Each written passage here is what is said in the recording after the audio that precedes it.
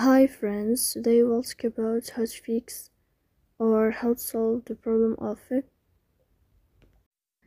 lag on the application of Crunchyroll. Here we go to settings.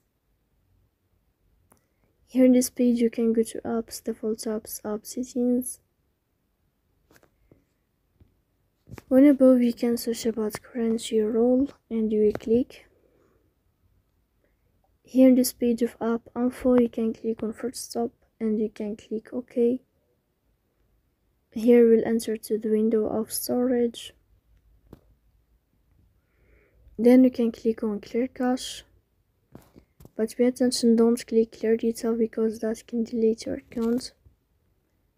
So please don't forget to support us by like and subscribe. See you next time in another video, and thank you for your attention and your watching.